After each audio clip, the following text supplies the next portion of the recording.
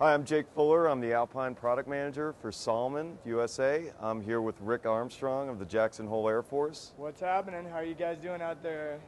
Okay, new for this year is the BBR 10.0. We're basically building off the popularity of the 8.9 in the BBR series last season. The 10.0 is basically a bigger, burlier version of the flagship 8.9. It's similar construction with full vertical sidewalls. It does have a full metal backbone in the center of the ski for added stability and a wood core in the tip and tail, about a 100mm footprint under waist, and it does have that patented BBR V-shaped design to it. And Rick, if you want to tell them a little bit about how it skis. Well, this thing, as you can tell, it doesn't look like any other ski. You know why it doesn't look like any other ski? There's no other ski out there like this thing.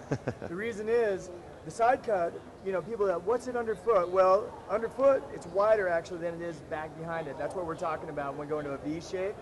And this brings to what we do at Salomon. We try to break out new things. We want to bring things you haven't seen on the market, and this is a great example of that. And when I first saw this thing, I was like, wow, I wonder what that thing's going to do. I thought it was a powder ski.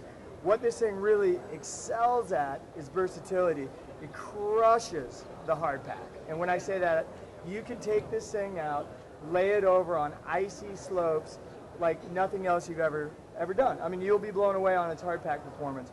What is really special is you can take that same ski you were just crushing on the hard pack, roll into waist deep powder, and it'll crush the powder too. So it's one of the most versatile skis I think it's ever been designed.